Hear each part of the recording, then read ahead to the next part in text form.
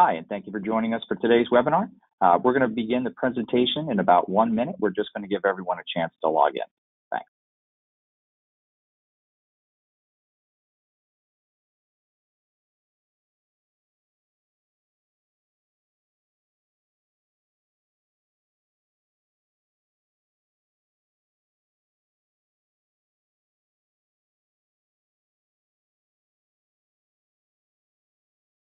Hello, and thank you for joining us for the webinar. We're just going to give everyone a chance to log in. We'll be starting in 1 minute.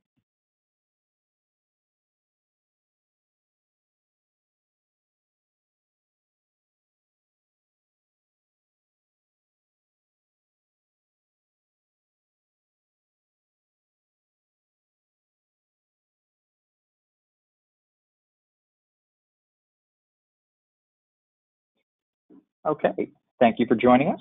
Welcome to the webinar on licensing Oracle on AWS, brought to you by Miro Consulting and Clockwork. My name is Sean Donahue, and I'm the VP of Marketing here at Miro Consulting. And joining me today is Miro's Director of Technical Services, Tim Hegedus, and Clockwork Principal Consultant, Tom Camaro. If you have any questions during the broadcast, please use the question box in your webinar control panel, and we'll answer them at the end of the session. Please note that if you'd like to ask a question, we won't say who's asking it, but we will read the question out to the audience and try to answer it the best we can in the time we have. If we can't get to your question, we'll get to you after the session, or if your question depends on certain things, we have follow-up questions, please feel free to ask them, and we will definitely get to you after the session, if not during. Before we begin, I'd like to explain who Miro is and who Clockwork is. Miro Consulting is a leading global provider of software asset management and subscription management services for Oracle, Microsoft, IBM, Adobe, and Salesforce. We specialize in license management, audit advisory, negotiation tactics, support management, and cloud services. Our mission is to help our clients maximize ROI on their software license and subscription investments, stay in compliance, and negotiate successful contracts and audit settlements. About Clockwork. Clockwork is the preeminent experts in Oracle to AWS migration. They've been helping enterprises across multiple industries with Oracle migration and managed services for 10 years. They've been recently acquired by RDX, who is one of the largest independent providers of managed database and cloud services. They've successfully migrated over 250 Oracle instances to the cloud. And they are an AWS Advanced Consulting Partner as well as an Oracle Gold Partner. And just a quick bit about the technologies that Clockwork supports. They support Oracle's e-business suites, business intelligence or BI, J.D. Edwards, Oracle Retail, and many of the supporting technologies. They're also experts in the various SQL servers, Amazon Aurora, RAC, and Sun. Okay, before we begin the presentation itself, we're just going to ask a couple of poll questions here real quick. And the first here is going to be, what's your current status with Oracle and AWS? So you can see here we have a couple of answers. So please take a moment and choose what you would, your current status with Oracle and AWS.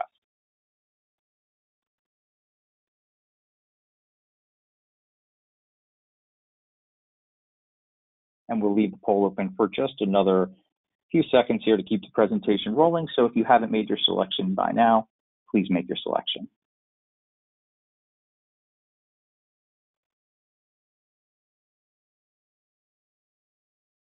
All right, last chance to make your selection. All right, thank you very much.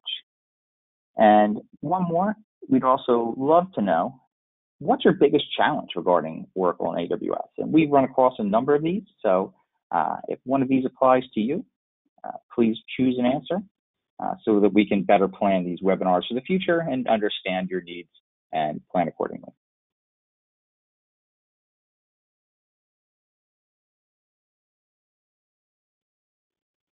We'll leave it open for another 10 seconds or so to give everyone a chance to vote.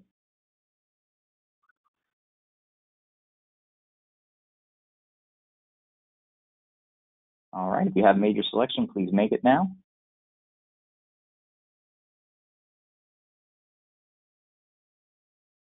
All right, thank you very much. All right, with that done, I'd like to turn it over to Tim to begin our presentation. Tim? Thank you very much, Sean, and welcome to our audience. Good morning, good afternoon, good evening, wherever you are in the world. We're going to walk you through each area, commonly held beliefs, if you will, but at the conclusion of this part of our presentation, you hopefully will have a baseline knowledge about them. So I hope to fill in some of the blanks for you. Now, the ensuing slides are a little bit busy, but they highlight some of the considerations that we feel are important. And this presentation highlights those considerations, but you might still have some questions. So again, we ask you to ask that question down in the question box located in your controls. Also, we're not going to really read these slides to you as we consider that to be somewhat insulting. So again, you are encouraged to get those questions submitted and then ultimately answered. This first part of our presentation is essentially the crux of it. That is, your current environment must be defensible. As a transition to AWS will neither create nor resolve any compliance issues, but be very aware. Oracle policies can and do change, often without any formal announcement. And if you are not up to date on these Oracle policies, you can find yourself out of compliance. And that's not necessarily through any fault of Oracle or especially yourselves, but a combination of your deployments versus the Oracle rules. So knowing your license position going in, it really does afford you the opportunity to implement some of these strategies as part of the transition. Very important there, very much as part of the transition, and that can help you mitigate at least some of these issues. Now, a question that is no doubt out there is whether transitioning to AWS can trigger an audit by Oracle. And the answer is no, not automatically. And while Miro is seeing kind of an uptick in audit activity, a hosted environment, even at AWS or especially at AWS, is not one of the parameters that we're seeing. Now, that said, most companies do have some sort of compliance issue, right, that again will not be mitigated via the migration, but for which the migration can become the catalyst for mitigating that compliance issue.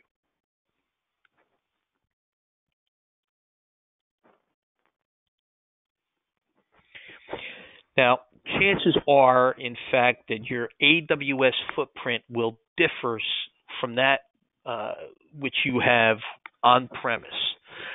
Indeed, some of you might even be thinking that a transition to AWS because you are contemplating a hardware upgrade.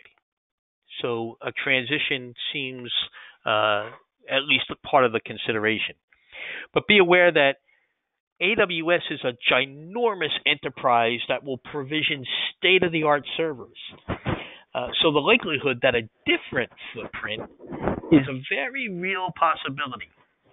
And while you would want to be mindful of an audit, right, the reduced footprint could help in that regard, right? It could lessen that exposure. And let's not forget about your network. AWS has architected a very fast data transfer protocol that can also lend itself to an Oracle environment that differs from what you have now. And then we ask you to finally remember that your BYOL licenses, that is, bring your own licenses, the ones transitioned from on-premise to AWS are still supported by Oracle. So when a database issue arises, you would follow your existing procedures. Now, on January 23rd, 2017, and again on January 23rd, 2018, Oracle instituted a revised policy concerning what it refers to as authorized cloud environments, of which AWS is one. Essentially, it refers to how AWS vCPUs are counted, and the exact language actually appears in the bottom bullet. But the doubling of licenses is not a given because AWS, as we have just mentioned, utilizes servers that are designed and configured for optimal performance. So your organization may just be able to get by with what you have in terms of license inventory. Right? Oracle knows that.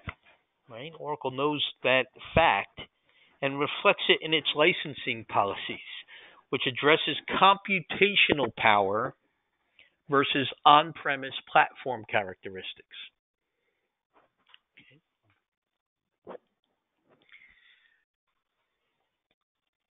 Now, if your organization is using an unlimited license agreement or an unlimited or a universal license agreement or a ULA, however you want to refer to it, for its on-premise products, you can encounter some very strong headwinds in using those licenses in the cloud. And that's not just an AWS thing. Because Oracle has adopted a standard in that these licenses can be used in the cloud, virtually any cloud, but their deployment there cannot be counted in the final certification quantity. All right, let me restate that. While you can use the licenses under a ULA in the cloud, you cannot include them in the final count during the certification of that ULA. And can you negotiate this? Certainly. But as with many, many Oracle terms and conditions, you would have to have done so prior to inking that deal, right? So this is we have some precedents for it here at Miro, but again, it was negotiated pre-ULA signing. Right? Now we reach what we sometimes refer to as the blank stare part of our presentation, right? APIs, or application programming interfaces. Miro's experience is that the person or persons with whom we are interacting either is totally unaware of what the API is or how it's used or how they work. Now, the APIs primarily affect Oracle applications and involves a situation in which some users, perhaps even the majority of users, do not actually log into the Oracle application. Rather, they benefit from the data housed in the application repository, and therefore, per Oracle, they must be licensed. Right? Now, regardless of where the Oracle application lies, on-premise or in AWS or even in another cloud, those rules are exactly the same.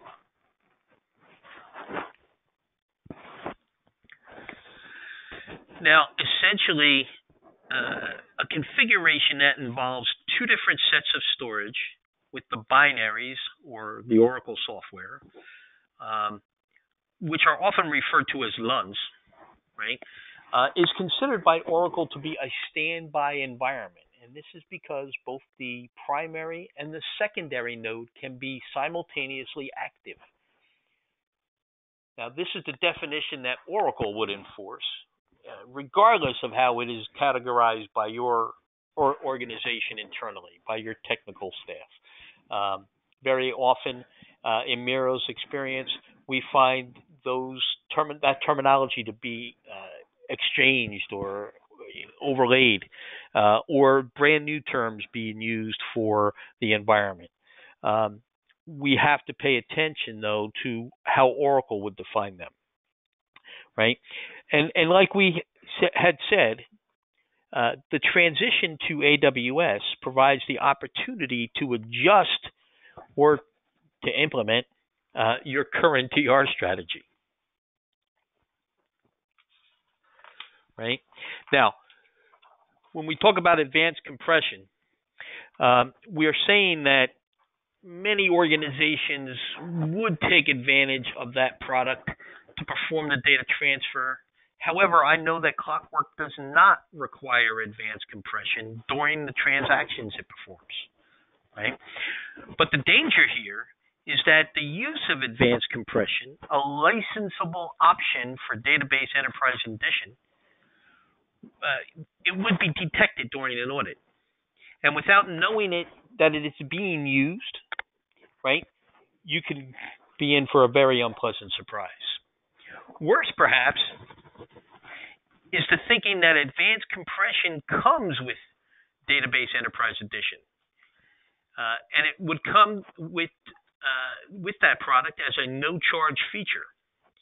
And I can tell you it does not. It is a for-fee add-on option.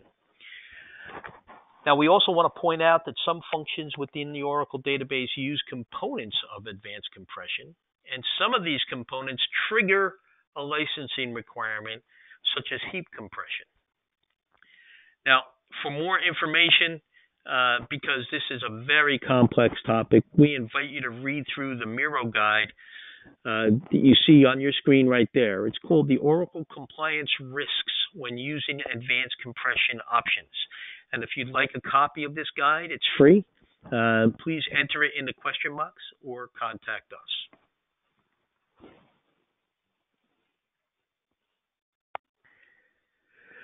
Now, just like advanced compression, RAC, or real application clusters,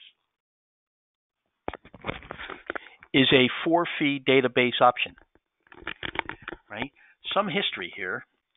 Oracle defines a cluster as a group of independent yet interconnected servers that cooperate as a single system. Right? Now, that is not to be confused with a VMware cluster or a Hyper-V cluster. But Oracle has described RAC and its architecture as being quote-unquote interconnected, and that involves licensing of every single server in that cluster.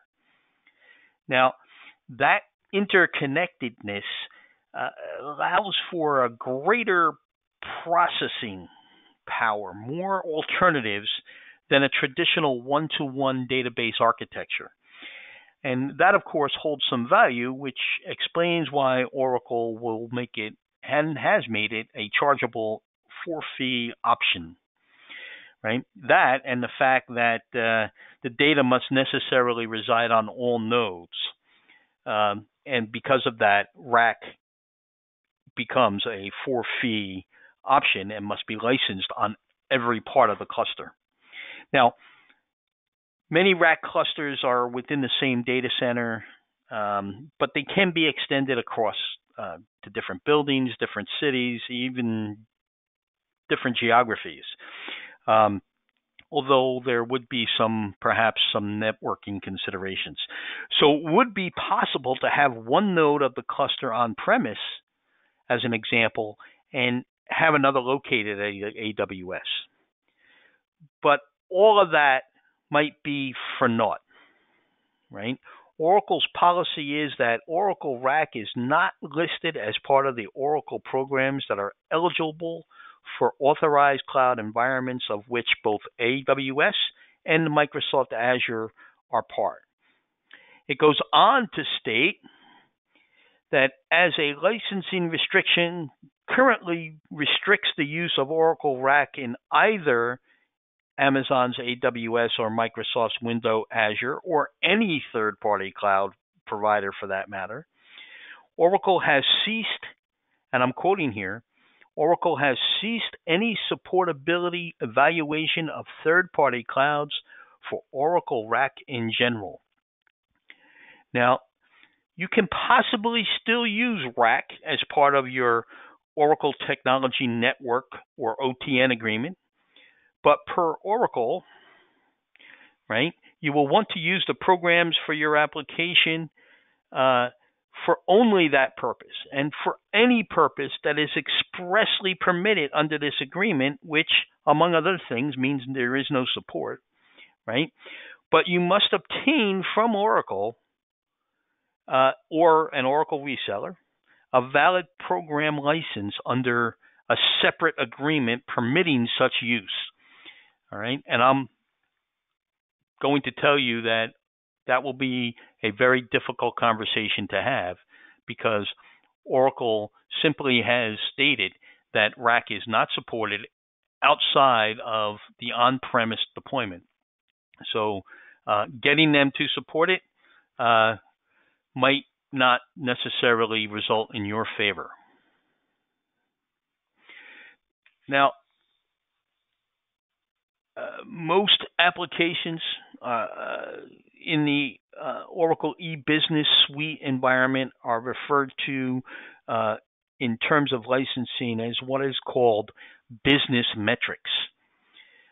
These would include things like application user, millions of dollars of cost of goods sold, and these do not rely on the hardware configuration of the server or servers on which they're deployed.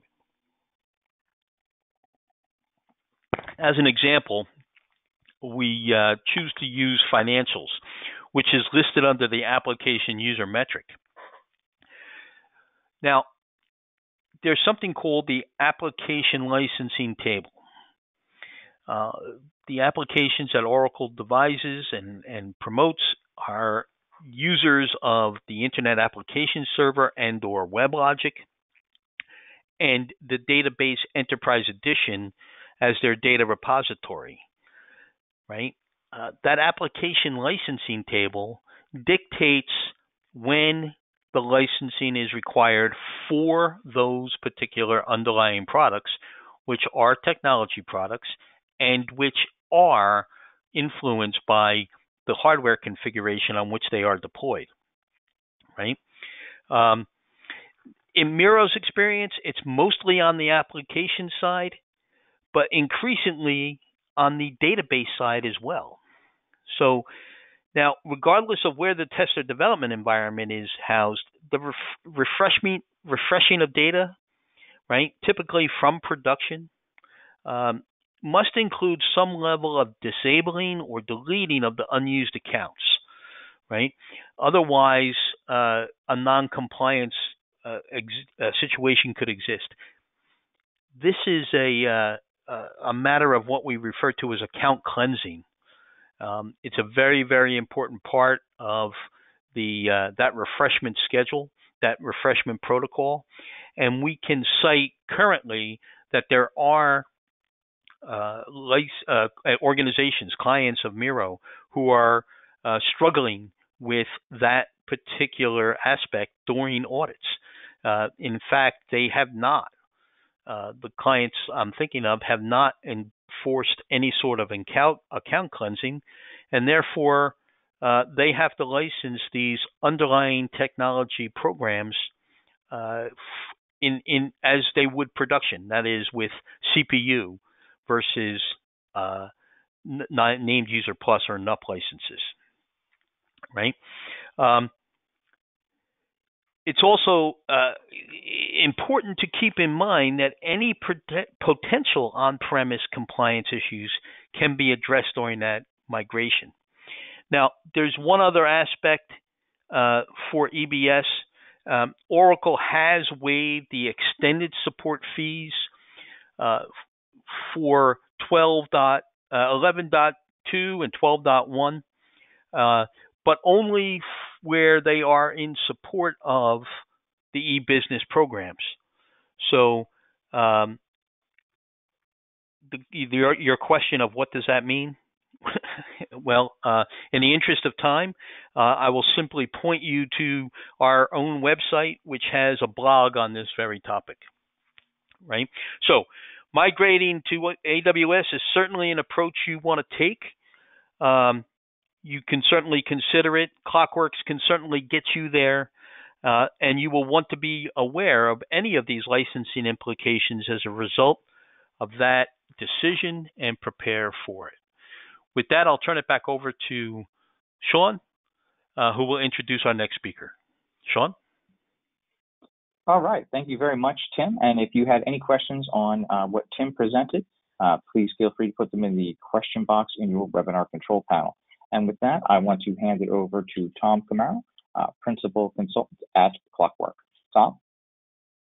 Good morning, afternoon, and evening to everyone. As my predecessor announced, I hope you're all doing well today. As I mentioned, I am with Clockwork, and our focus is on moving Oracle workloads into Amazon. So I want to talk to you a little bit about how we do that and cover some of the things, maybe some of the real life examples of some of the things that Tim mentioned around rack and CPU counts, etc. First, an item that should be brought up is how we typically migrate Oracle into AWS. Frankly, it's not all that different than migrating Oracle into any other data center. Actually, very similar to probably some of the cloning processes you use. There are some tweaks for Amazon. Amazon offers Snowball. That's their NAS drive. You have to buy their version to load the data and ship it in. We typically, assuming that the platforms are similar, Linux to Linux, Windows to Windows, we would call for a data transfer, and then we would set up Data Guard to do log shipping from your source into AWS so that we have a replica copy of your instance running. Then we can run our clones from that. There are tools such as Amazon's DMS, Database Migration Service, or the Oracle Golden Gate product that would let you do a logical sync. So if for some reason log shipping is unavailable, or in the case where you might have a platform migration from, say, a Unix platform over to Linux or Windows, you would have the potential to use these tools to logically sync up data as well. We do quite a bit of that. We see a lot of people now coming off of Solaris and AIX and moving over to Linux on AWS to avoid hardware spend. And that's something, as I said, we're doing quite a bit of. A couple of things to note on Amazon. As we noted, the hardware is better over there. Well, I say better, that's a subjective term, but in our experience, we found that they are running pretty much top-notch hardware. It's high clock speeds. They also are all SSD storage, and that's without even considering what they call provisioned IOPS. So standard storage from them is all SSD, which we find to be comparable or faster than most SAN arrays that people have on premise, even ones that are flash or SSD based. You also have the ability to provision IOPS. So if you do have a workload that is particularly IO sensitive, we can provision tens of thousands of IOPS to the job through AWS. So we've been able to meet just about every need we had for IO with just standard SSD.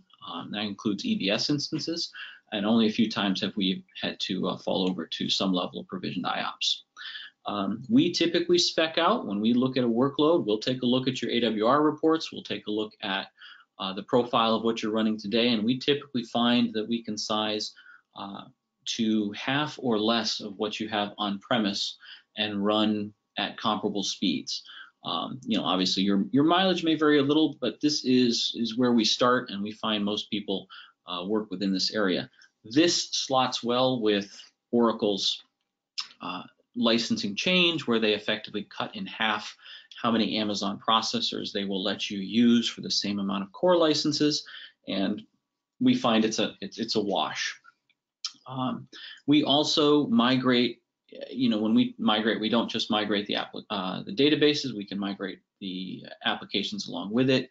EBS, for instance, we migrate all of the apps tech stack, WebLogic, SOA. If you've got old IAS, we can do that as well. All of that is part of the migration up into Amazon. So all of that, just so you know, winds up going into EC2 instances. In the case of Oracle EBS, that also is going to go into EC2 because of some limitations on technology that Oracle requires the hardware access that you can't get from some of the other Amazon services. Next slide, please. One of the areas that people ask about, and one of the things we find we can optimize highly, is how you do backups and disaster recovery on AWS. Most of you are used to, I'm sure, doing RMAN and storing a catalog somewhere and keeping large copies of this. one of the things we've been able to do at AWS is take advantage of some of their, I'll call them cloud native technology, specifically the snapshot technology. We have the ability to snapshot a volume, and that snapshot's made available across multiple availability zones within the region. So effectively, you have a server in one data center, you take a snapshot, the copy is available shortly thereafter in each of the other data centers in that region. Where this becomes handy is you no longer have to set up, for instance, a data guard copy to another location just to get the data over there. You already have it. It also makes for quick spooling up because these are all software-defined resources. I can very quickly spool up new servers in a surviving availability zone in the case of a disaster and bring them exactly back up to the spec they were, attach the snapped volumes, and be back up and running in a very short time frame. Just in case you are wondering, when we take these snapshots, we're not snapshotting the live transactional database. We still use RMAN. We still capture local backups into a fast recovery area, and we take our snapshot from that. All of this means that, in effect, we can eliminate the need for a disaster recovery instance. We find that we can recover within most people's RPOs, RTOs. If you've got a 1-minute RPO and a 5-minute RTO, we might need to have further discussion, but typically in the 1 to 1 hour RPO, 4 hour RTO range, and usually quicker than that, we can get these things stood back up. Anyway, that's just a way that you can save a lot of licensing. And as Tim mentioned earlier, Oracle is very good at getting you to pay for a DR copy, even if you don't think you need it. I'm going to go ahead and ask you for the next slide. All righty. RAC is another item where we find we can make great advances and great savings on people's license postures. We like to say that RAC is a solution, not a requirement. And when we find folks that have RAC, we want to dig down to why are you using RAC? Are you using RAC because you have so much load that you need 2 or 3 servers to handle it all? Are you using it because you have an I/O bottleneck? Are you using it because you want the ability for one of them to go down and the other one to take over, in a high availability mode? What is the reason you're using RAC? And we find we can solve most of those within AWS without implementing RAC. For example, if you have a lot of compute power, we can specify larger instance sizes in AWS with more compute power to take over the load. I already mentioned that we use half as many CPUs in general. If you've got a 2-node rack, okay, we can double the size of the instance and usually get you back what you had from rack. If you need it for fault tolerance, this is one where we can't give you the exact capability of you have one instance and it transparently fails over to the second. But if you think about how RAC is normally implemented, there's usually an application hiccup in the way anyway. We rely on the reliability of the AWS infrastructure.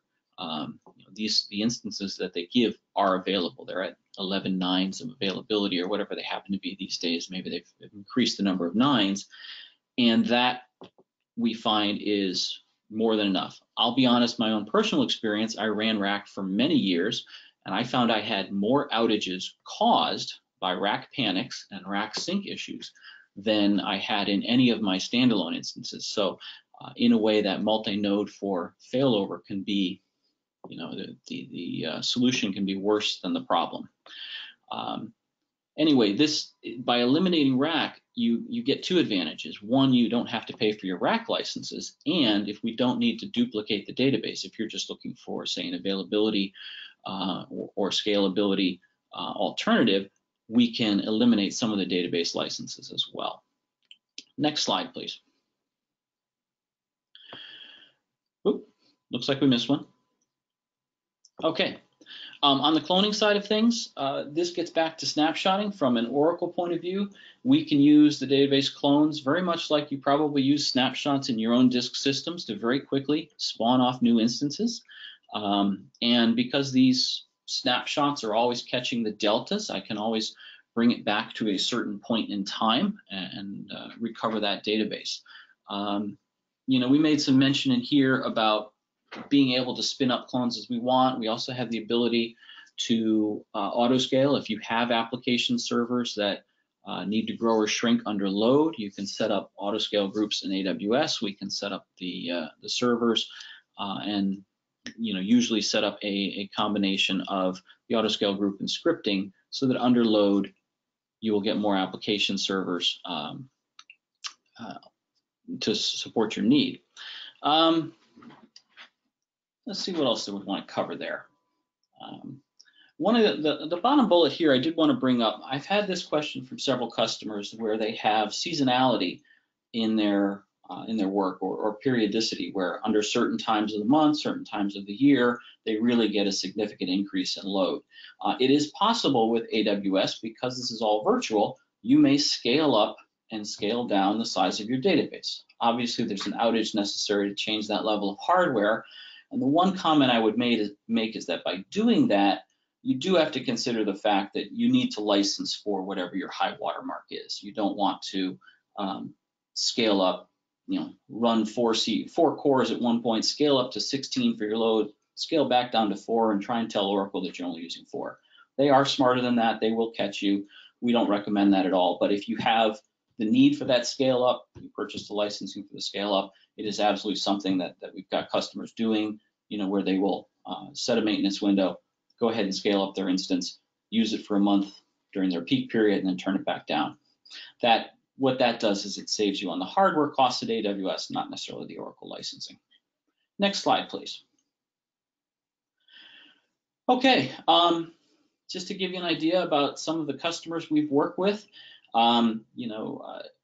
we can work a number of different ways. Clockwork works independently, so we can be an AWS certified partner. You go to AWS, and we're often recommended to customers directly from AWS. In that capacity, we worked with a large multinational services company. They do auto glass, and you may be aware of their US component that has a very catchy jingle. But we have moved their entire EBS, and in fact, in that case, we moved an EBS from premise up to Amazon, all instances, in less than 5 weeks. We are currently working with some of their subsidiaries on moving other Oracle workloads off of, in this case, AIX and other platforms. We also have worked with one of the major grocery retailers in the UK and taken their entire online shopping experience and moved it up to the web.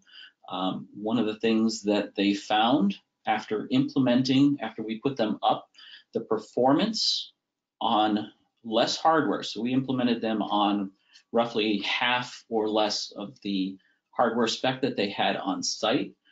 The system was running so fast under their new platform that they got different metrics on cart abandonment. People had been abandoning carts because of slow user experience under the old system, and they were able to see very clearly a significant drop in abandoned carts because the responsiveness of the system was much higher and people were able to complete their online shopping experience.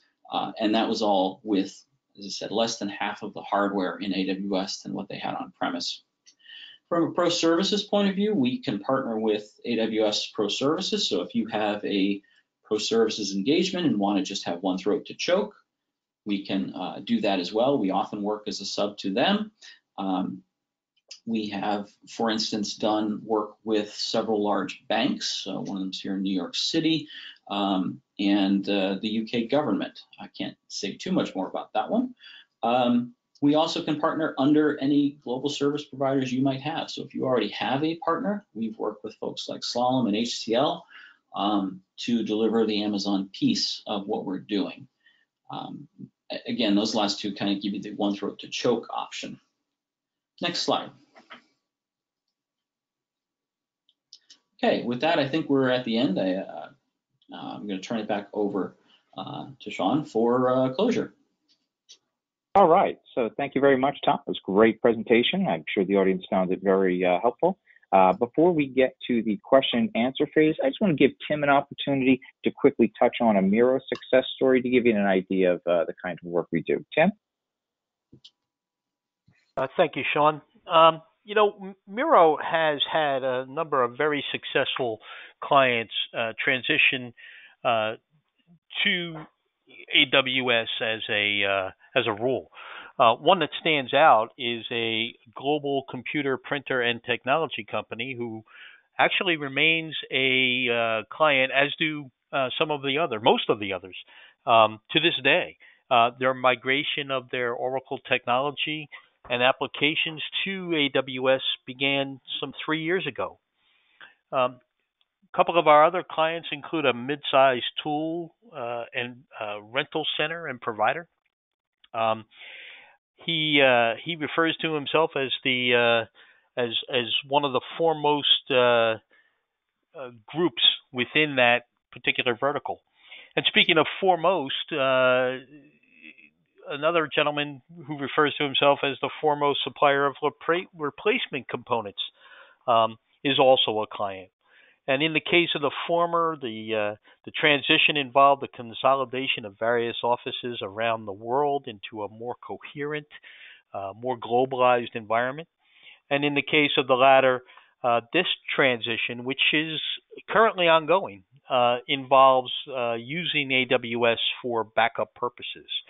So in all of these cases, the Miro support network or our retainer service is able to provide these organizations with the guidance that is necessary to better understand the complexities involved with Oracle licensing within the AWS world and to make some informed decisions concerning deployment there. So with that, I'm going to turn it back over to Sean for our first question. All right, thanks, Tim. I just want to get a couple of house cleaning questions out of the way here. Yes, we will be sending a recording of the webinar to everyone who registered, and we will also be sending the advanced compression white paper to those of you who had asked. I want to get the first two questions out of the way quickly. Someone had asked about what are the backup options for Oracle and AWS, and I think Tom covered that pretty well when he went through his slides around storage. If you have further questions, please just let us know via email and we'll help you out. The second question that came in was asking for a comparison of standard versus enterprise edition licenses on AWS and with or without the hyperthreading. To the person who asked that question, and just for everyone else, we're going to send a link around at the after the presentation that is the Oracle white paper on that licensing question, as well as we wanted you to know that hyperthreading will be on with an EC2 instance running in AWS. However, you can turn it off at the OS layer. So I'm going to do my first question we've had live come in since I've been speaking here. Person says, I am moving from on-premise servers to AWS. I'm trying to calculate license changes, and Oracle is telling me I cannot use my existing licenses, which I've had for years, and that I have to buy termed licenses for use on the web. What does this mean? Is this a reality? Tim, can you answer that one for us? Well, I can sure try. I think the answer to the question is perhaps. And it really comes down to the idea of what's called proprietary hosting or prop hosting. Oracle, as a rule, disallows the deployment of its software on any place other than on-premise or within the Oracle cloud, if it is in fact covered by this proprietary hosting restriction. Now, if that client, having said that, let me tell you that if that client does not have any prop hosting license in place, then there is a non-compliance issue, even if the deployment is on-premise or within Oracle, right? So, in this case, I'm referring to the for use on the web perspective or the language in the email.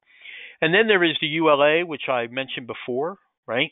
Unless previously negotiated, the cloud-based deployments cannot be counted towards the license quantity during any sort of certification. So rather than calling it, fear or uncertainty, we might consider that Oracle is simply not articulating any of these facts. If termed Licenses, again, from the language within the question, refers to a licensing term, which is generally 1 year to 5 years. Then we must assume that there is some inaccuracy in the Oracle statement because there really is no difference between that software licensed under a term license and that software licensed under perpetual license. So it really is that a term license is simply a licensing construct. So I think that the question is a good question, but some additional context may be necessary. Thanks, Tim. And that happens a lot with questions like this. It comes down to, what do your individual contracts say? What is your individual goal? A lot of times we find ways of getting you your goal, just not using the exact licensing scenarios that you might be looking at. So we'll follow up with you after the presentation and see if we can help more. All right, my next question, and I'm not sure which side would answer this. Can you implement Oracle on AWS with standard edition licensing? I think that's probably better for Clockwork. Tom, can you answer that? And the answer is yes, you can. Well, first of all, if you're using something like Oracle RDS, Amazon will actually sell you standard edition licensing in what they call a license included model. That can be very handy for people who don't want to go and deal with buying it from Oracle. You can also install the standard edition. Of course, the same restrictions on number of cores and total CPUs that you would have on premise apply with the standard edition, whichever one you're picking up, the SE1, SE2 on AWS. Essentially with EC2, you're given a computer and you can install on it just about anything you can install you can install software on. All right, thanks, Tom. The next question is, currently we are entitled to X number of database licenses. To move our databases to AWS or Azure, and I'll remind you this is about AWS here, do we need to double it, that number of licenses? And I can answer that just very quickly. And the answer is probably not. And the reason is you're almost certainly not going to replicate your existing environment exactly as it is. As we might have mentioned earlier, the AWS servers are different than Oracle servers. You might not need as many, and you might change your configuration in more ways than that. So assuming you just need double is definitely not going to be the way to go. The best scenario there is to have organizations like Miro or Clockwork look at your environment and evaluate what could really be done there. So definitely do not take it as you're definitely going to need two times as many. That almost certainly won't be the case. We keep going to our next question. And I believe this would be better for Clockwork. Could you elaborate a little more? Oracle does not support the use of RAC. Sure. So on AWS. Yep. So Oracle has come out and said RAC is not supported on AWS. The best I can say there is that this is a marketing limitation. They do not want people running RAC.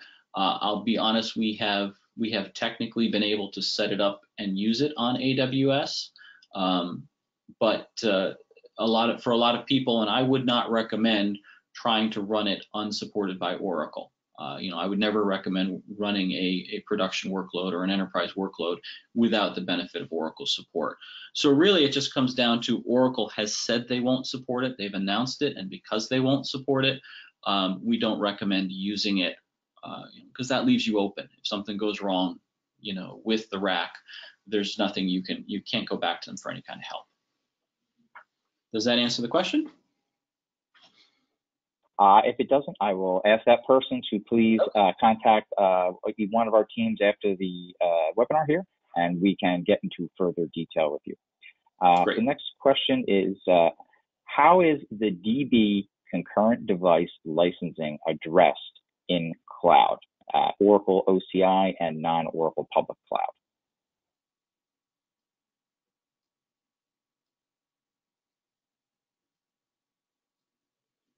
Tom, do you want to answer that one, or do you want us to take it? I have to say, I'm not sure I understand the question. Could you repeat that again? And we may have to take that one offline. Sure.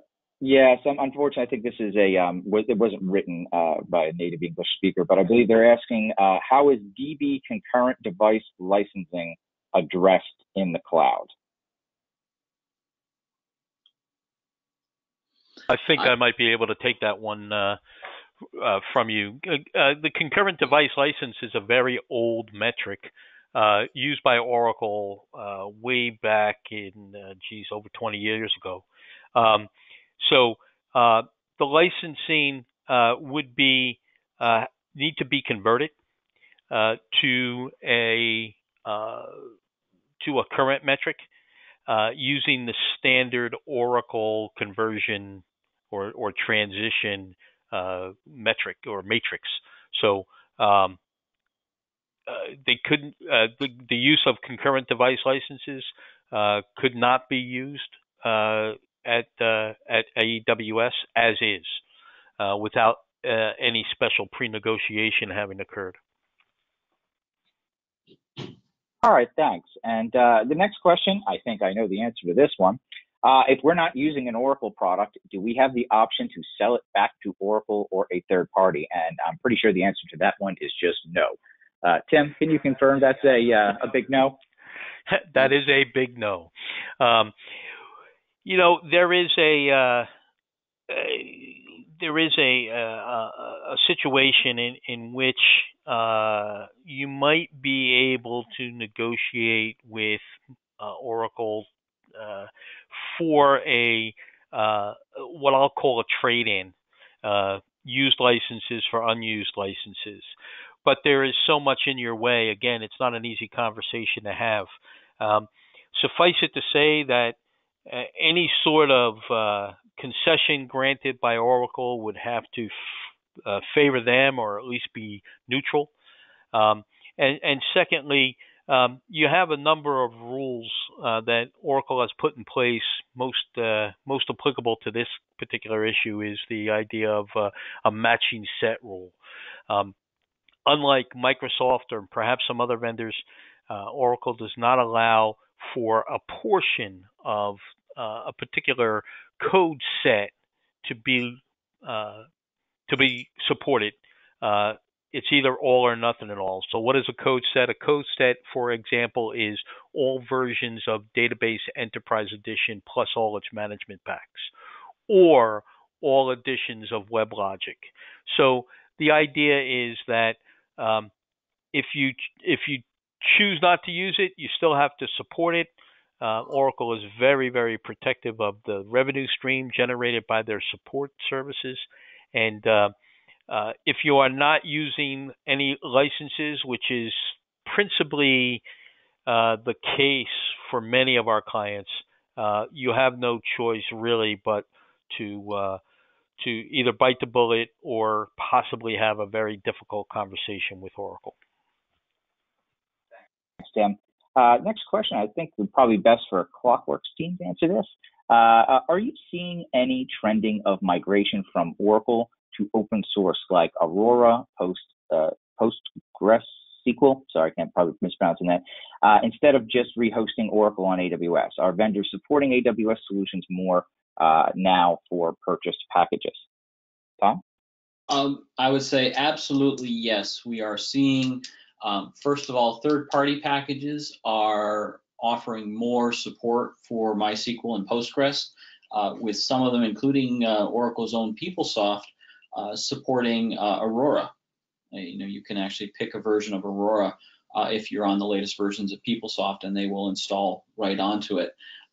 We also find a lot of people, because of licensing, looking at what we call refactoring, what you call refactoring, which is, can I take my Oracle data, can I take my application and move it over to MySQL or Postgres tends to be the better fit.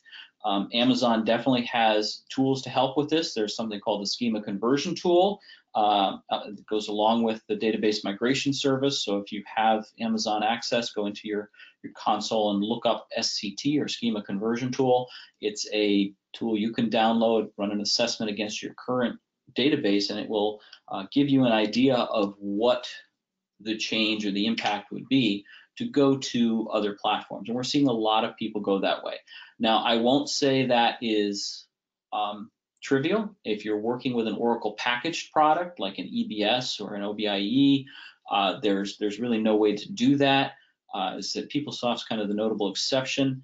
But if you have in-house or third-party products, third-party, definitely check with them for support on the open source databases. And in-house, it's definitely worth checking. And we have a practice that can do that as well, can help you with migrating that. But absolutely seeing people going that way simply because of license costs and license confusion. Thanks, Tom. We're going to wrap it up for the day here. If we did not get to your question, I know there's quite a few we did not get to. It is because the answer is it depends on many things in your environment, or it's simply just too large of a discussion to sort of have on the webinar. But I don't want anyone to worry. If you had asked a question and we didn't get to it, we will contact you after the event. If you ask for the free guide, we will definitely send that and some other materials. You'll also get a video link to this webinar's recording when it is done being processed. So I want to say if you have any further questions about your licensing needs, please contact Miro Consulting at info@miroconsulting.com at 732-738-8511, extension 1208, or on the web at miroconsulting.com. If you have any technical or migration type questions, please contact Clockwork at sales.team@clockwork.com, and please take a look there on your screen so you get the correct spelling of Clockwork. So that concludes today's webinar. Again, if you have any further questions, please contact these addresses. Thank you very much. Have a great day.